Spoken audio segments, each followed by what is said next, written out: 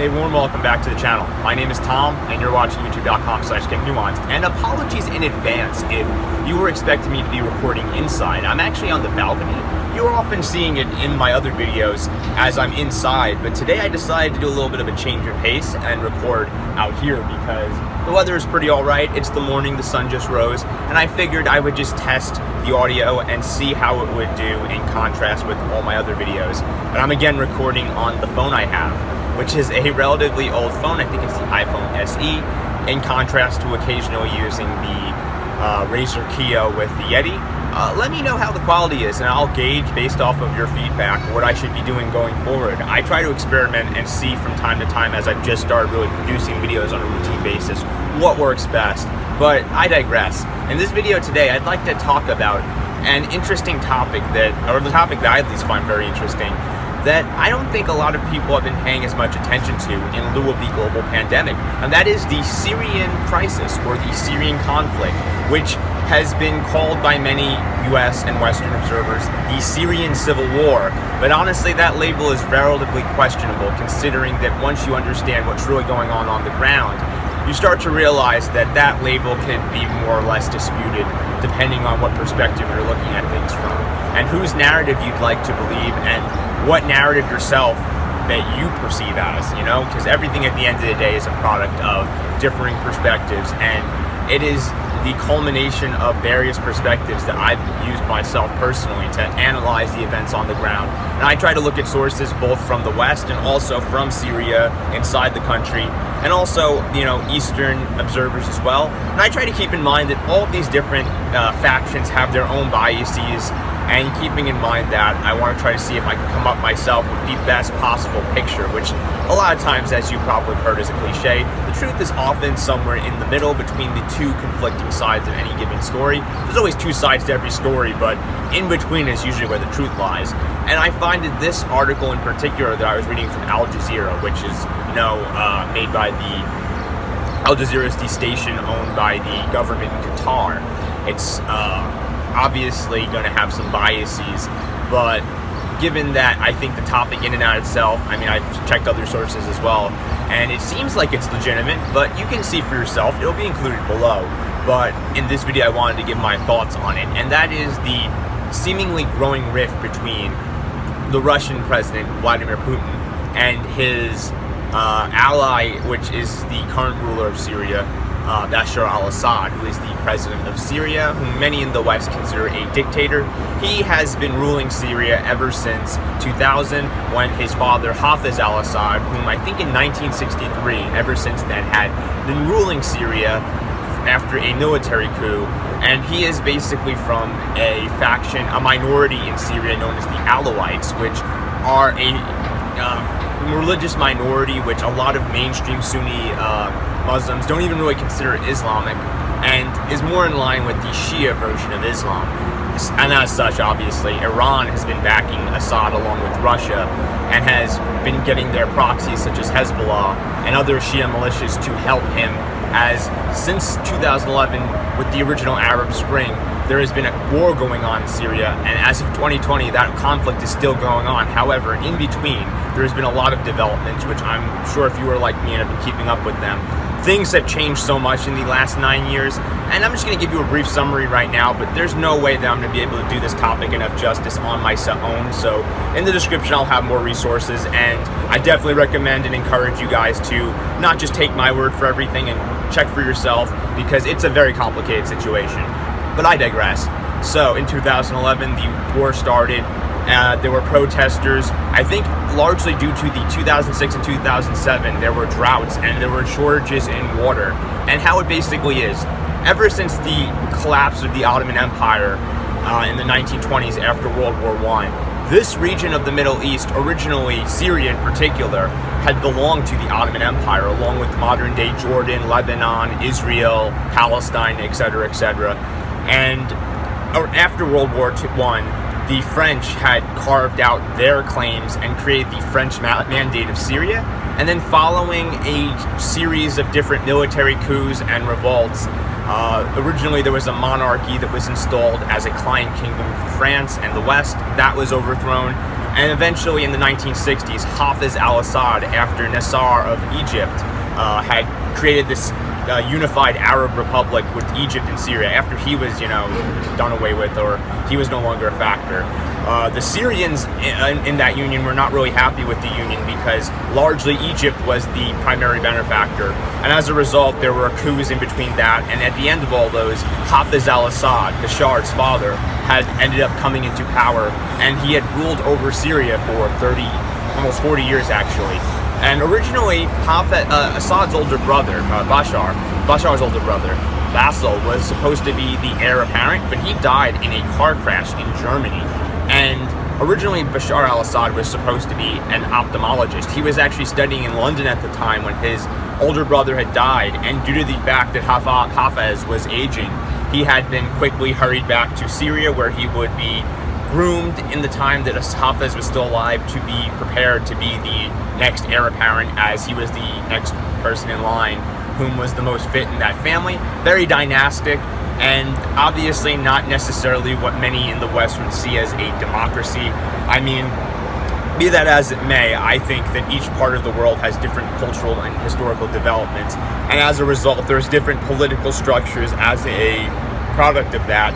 And at the end of the day, you can't expect, depending on the different histories, that it's going to be a system that's necessarily representative of everybody in the country. And Syria, the region itself, was historically a very diverse area in terms of the different populations of peoples that had inhabited it. And throughout history, various great powers, including the Achaemenid Persians, the Assyrians, the Babylonians, the Greeks under Alexander, and then later his Macedonian generals who succeeded him, the Diadochi, such as the Seleucids and the Ptolemies, and then later obviously the Romans, and then the Arabs, and then the Ottomans and other people in between, such as the Mamelukes and the Crusaders, had all at different points in history controlled this particular region. And as a result, the populations, as these different powers had shifted the control over them, had reflected this diverse series of events. And modern day Syria has tons of different groups, including Sunni Muslims, Shia Muslims, a Christian minority of Greek Orthodox Christians, whom had been descendants of the former Greek rulers and Greek and Roman rulers of Syria. And as a result, this area has always been an area where these different populations have lived alongside each other, and different factions at different points had more power and representation than others.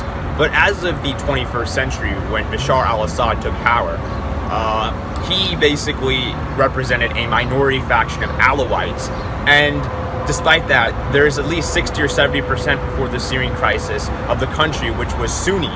And obviously they probably didn't enjoy not having as much representation as indicative to their population size.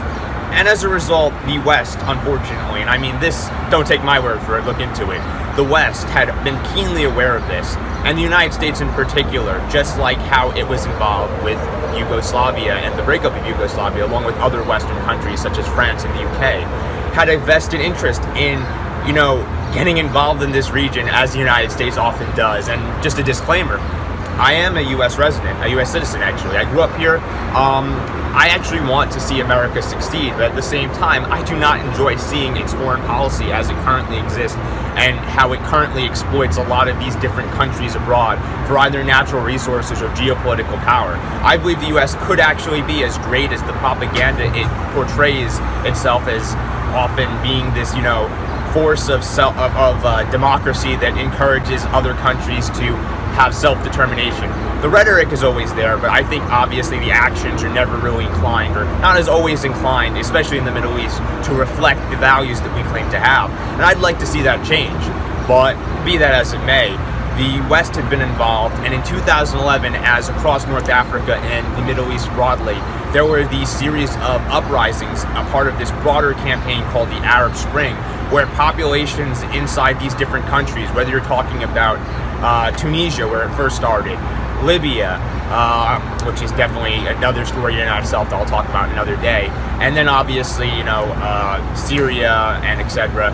These areas all had revolts where it seemed, at least at its offset, people were protesting, demanding for more representation and human rights.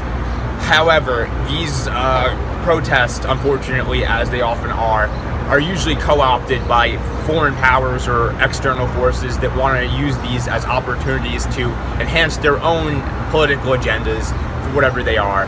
And the United States, along with the UK and France and other powers, especially the Gulf states such as Saudi Arabia, UAE, Qatar, and obviously Israel in particular, they all got involved and had supported the Syrian opposition. And the Syrian opposition in and of itself is a broad umbrella term for these different groups. Originally, some of them were more moderate and secular, such as the so-called Free Syrian Army, but as of 2020 now, there's only a handful of factions that are still left that actually have territorial control. And for the most part, these rebel groups at this point mostly consist of the Al-Qaeda affiliate Hayat Tahrir al-Sham, which was previously known as the Al-Nusra Front, which is obviously the people who caused 9/11 in America. And just like in the 80s, how the US helped arm the Mujahideen in Afghanistan, and then they had Osama and his buddies turn their weapons on the United States after they defeated the Soviets.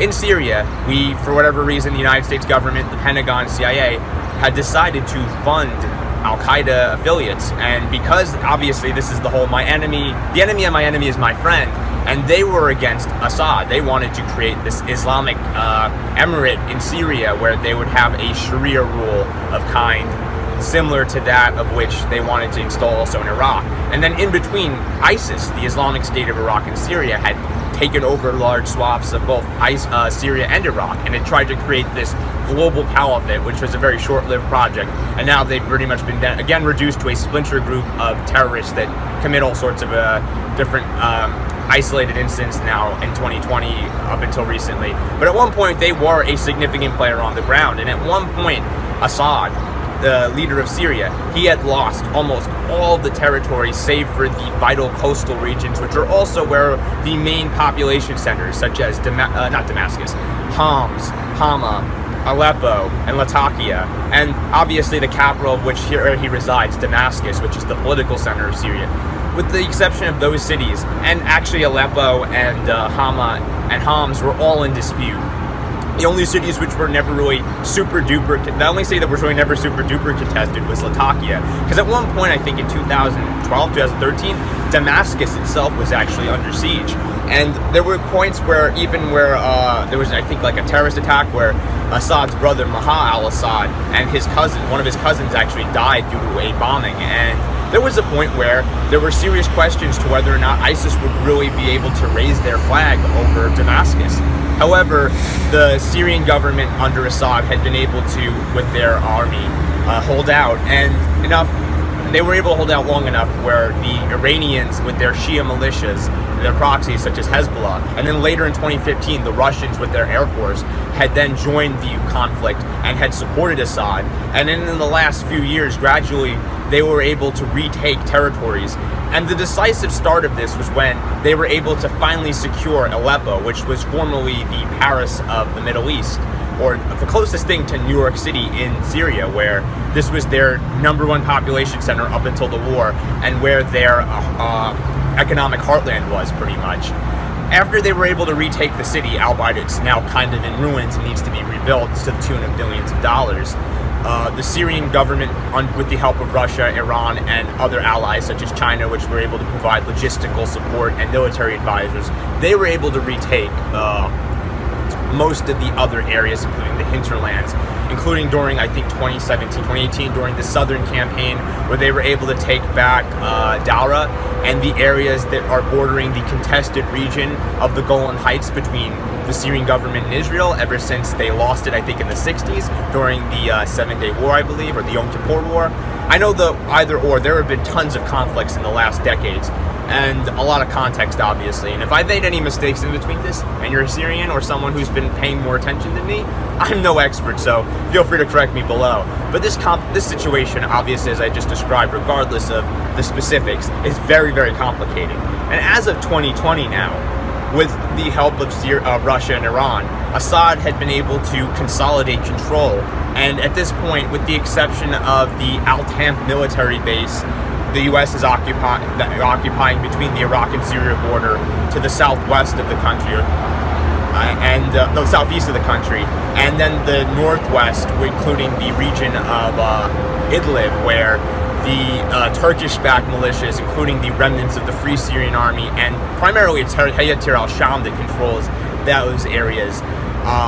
With the exception of those, Assad pretty much controls the remainder of the territory, save for the regions which were historically and currently populated by the Kurdish minority, which had formed the YPG, or the Kurdish Protection Forces, which Turkey claims is an offshoot of the PKK, which is a political party, the Kurdistan Workers' Party in Turkey. As the area, this particular area also is near Iran, Iraq, and also Turkey, and that area contains significant minority population of Kurds that have never had their own political state but want their own right to self-determination. And originally the US had armed and equipped them to fight ISIS, and since Turkey's a member of NATO, and including situations like, I need to get into this later, but Michael Flynn from the Trump and Obama administration, it was proven that he was actually taking bribes from the Turkish government and had been encouraging the US to abandon their Kurdish allies, and the US obviously, just like with the Bay of Pigs with JFK, had shown it's more of a fair weather friend, unfortunately. And I say that as an American, whom I personally think the US should have never really been involved in the country to begin with. We should not be meddling in other countries' affairs, because when a time comes when we're weak and in a vulnerable position, such as now during this pandemic, when we treat other people like this, we really can't be surprised that when we're down on our luck, that people are going to kick us when we're down ourselves, and we really want to avoid that. And I think that history has said many times, has taught us that what goes around really does come around, as cliche as it sounds. But be that as it may, and I mean, these are all other topics I could talk about that are videos in and out themselves, Syria is a mess. And right now, Assad and Putin had been joining, and he has really been able to, using the Syrian crisis, up Russia's geopolitical power. Ever since the Soviet Union fell in 1991, the Russian Federation, which was basically a rump state after the breakup of the Soviet Union, had really been a shadow of its former self. They have in large part, as of recently, been able to project the appearance of a superpower, when in reality, resource and territorially, they are really just one of many great powers, and in no way the superpower they used to be when they had the full Soviet Union in its at its height.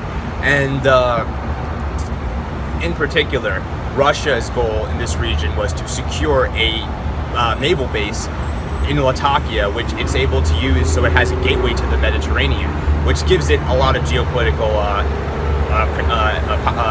flexibility, I guess, for lack of a better term. However, as of recently, there seems to be trouble in paradise, despite many times in the past, to the contrary.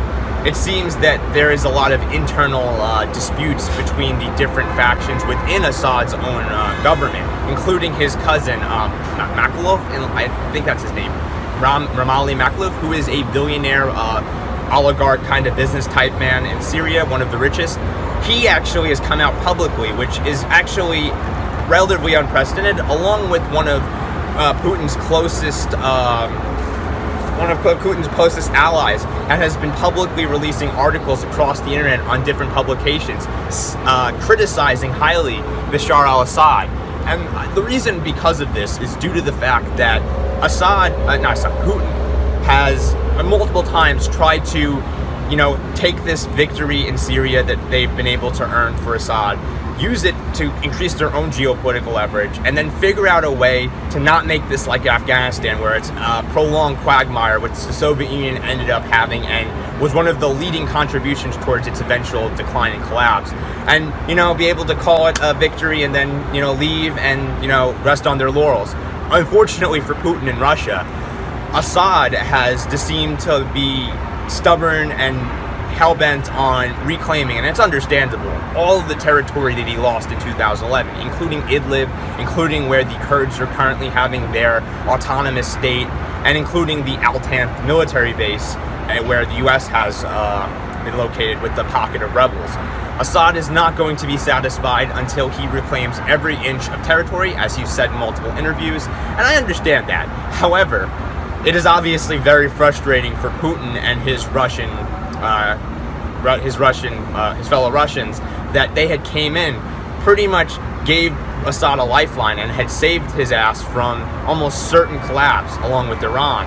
And now at this point, since Assad really is only one of Putin's only allies in the Middle East that can provide this crucial military base for Russia. And Assad knows that. So at this point, it seems like the leverage isn't on his side because he has all this territory back that he's already gained, and he has enough of it now where he feels comfortable to defy Putin and continually try to push. And as of very recently, they reclaimed parts of the outlying areas of Idlib province, much to the chagrin of Putin, whom would much rather him compromise with the remaining rebels and then call it a day and have him be happy with what he has. However, Assad's not going to be satisfied with that. And at this point, Putin seems like all he could do is grit his teeth and be like, dude, hurry up, because right now it doesn't seem like he's willing to do what Putin wants him to do. And it seems like he's also consolidating power within his own family, and apparently is going after other people whom he sees as threats to his consolidation. This all is happening right now in lieu of the pandemic, and obviously Syria, due to the war, is in great need of external help, including billions of dollars of funding to rebuild its damaged infrastructure throughout the country. I mean, Damascus is now the #1 population center, but Aleppo, which was one of the key strategic economic hub of Syria, has been pretty much left as a wasteland. And there's so many different things, including the different parties such as China and Russia and Iran, whom are going to all vie for their own stake in the aftermath of the Syrian war, as it does seem like it is eventually going to draw to a close. But right now, in lieu of the pandemic and recent events, it seems like all of that is up in the air, and your guess is as good as mine for what direction this is going to go into next. However, now segueing this back into the West, obviously the West has been largely squeezed out, and the United States itself, with the exception of the military base it has in the eastern part near the Iraq and Syria border, has largely taken now a tertiary role when it comes to the affairs of the Syrian state. And obviously, Assad has said previously he has no interest in having any of these countries that had stood against him during the war being involved at any point in the rebuilding process, and that's understandable from his perspective, but it leaves the broader question of where the U.S. should go from now. And I personally think this Al-Tanf military base is an imperialistic project that really should not be maintained. It's a waste of money. We have so many problems here in the United States right now. 55% of the country before this crisis could have not afforded an emergency more than $400 in terms of the population. 78% also were living paycheck to paycheck. And now there's millions more people that had their health insurance tied to their employment, middle-class people included, that have been laid off, that no longer either have an employment, and it's just a source of income, or health insurance. There are tons of problems. It seems like the recent stimulus in the United States had been largely going towards bailing out corporations and multinational interests, which is really a shame. The government in the United States really does not represent the people right now, and that's both the Democrats and the Republicans. I'm going to have another video on that soon, but that really is just segueing this now into what's going to happen next. I really want to hear what you guys think. I'm not 100% sure what's going to happen, but I've been keeping up with this conflict in particular, and I think that in the grand scheme of things, that this particular conflict is going to be defined in the history books as one of the most significant in the early 21st century, despite Russia having lost much of its territory. And at this point, really, not since the times of Catherine the Great has Russia been at a territorial ebb as it has been right now, had despite that been able to project geopolitical influence far beyond what it should be able to, or what the West expected it to be able to do at least. And it seems like it's now between a rock and a hard place, as Putin is aging. He still needs to figure out who's going to fill his shoes. There's a new shuffling when it came to him changing the entire roles of who's in the government and how the constitution in Russia works. There's a lot of internal problems in Russia, as well as they are now being embroiled in their own coronavirus issues. And I think that Assad is going to, with any time soon, probably going to take advantage of the different turmoils happening throughout these different countries that were previously able to focus resources on Syria and try to retake Idlib.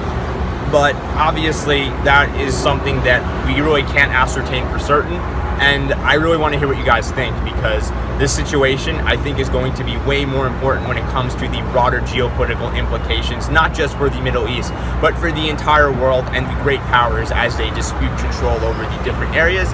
As just like in the time of the Romans and the Persians, this area has always been a contested area. And it's funny because the same areas such as Syria, where the United States and Russia / China have been fighting over, were these same areas where the client states of the Lakhmids and Ghassanids, under the Persians and Romans respectively, had also been disputing for centuries as well. And hopefully this conflict, unlike those, does not drag out for centuries, and hopefully the United States develops a more coherent stance on these issues and can somehow figure out a way to move beyond this conflict. Because just like with Vietnam, I feel it's difficult, but it's not 100% impossible for eventually the United States to, if with a change of government and with better priorities and more altruistic motives that aren't just based on self-interest, maybe one day the Syrian people and the American people can be friends. I've talked to a handful of Syrians, and this is definitely anecdotal, but they love American culture as much, or maybe even more than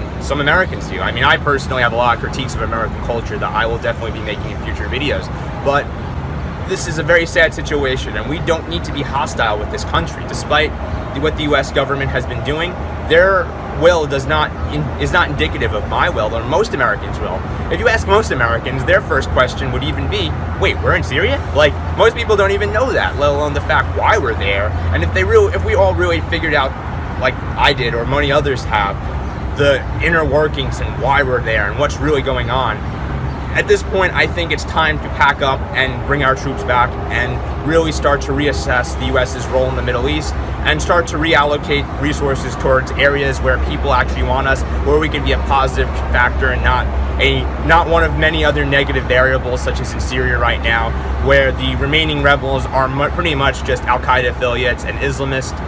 But that's just my take, and I'm curious to hear yours. And let me know what you think, because I've been recording outside. As you can tell, the sun has been coming up and down with the clouds, and I'm curious to hear if you like this setup in contrast to the other ones I've usually had. Please let me know what you think, and if you enjoyed this video, make sure to subscribe, leave a comment, follow me on social media, talk to me. You know, I'm definitely interested in what's going on, and I will be keeping up with this event, and I will definitely be producing more content on this matter as news and different developments occur. So yeah, my name's Tom. This has been youtube.com/GetNuanced. Thanks for watching again, and I'll catch you guys in the next video. Hopefully peace across the world, as unlikely as it seems right now, can become a closer reality, and one day maybe we can all put the past when it comes to these different wars behind us. I wouldn't even be opposed to the US potentially considering its negative contributions, even maybe helping if the Syrians would allow us to rebuild, and hopefully forging a friendship between our two peoples, because I think long term the only way for the US to continue its global presence and actually not be malignant but actually be a force for good as much as it claims it is, that we need to start building consensus and actually be willing to make concessions, and at the same time also, as well as protecting the best interest in putting America first, also not being completely ignorant to the needs of other people, especially if we're going to be operating in their spheres of influence. But yes, that's just my take, and I'll catch you guys in the next video I make real soon. For now, stay safe, peace out.